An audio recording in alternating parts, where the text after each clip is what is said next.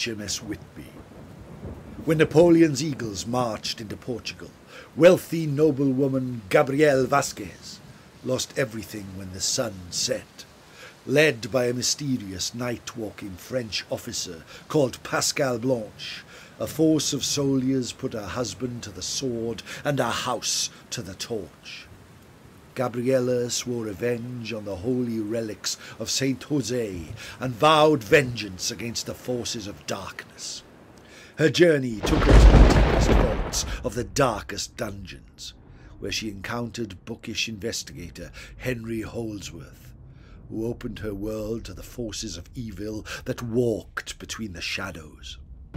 However, their quest was limited in source and structure until a strange storm-striven night, when the broken and battered HMS Whitby limped into port.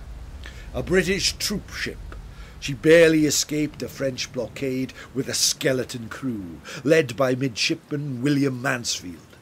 The Whitby has pledged its service to Vasquez in her quest to rid the world of shadow. Now they sail the seas of darkness in a bid to bring light to a world shrouded in shadow. The day breaks and the wind is strong.